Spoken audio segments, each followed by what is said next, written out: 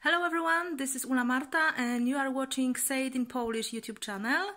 Our question for today is what Polish people celebrate on the 6th of December. So today we celebrate St. Nicolas Day, and in Polish it is called Mikolajki. Mikołajki. In the morning children find small gifts under their pillow or in their slippers, and these gifts were brought by Santa Claus. He left them on the night between the 5th and the 6th of December.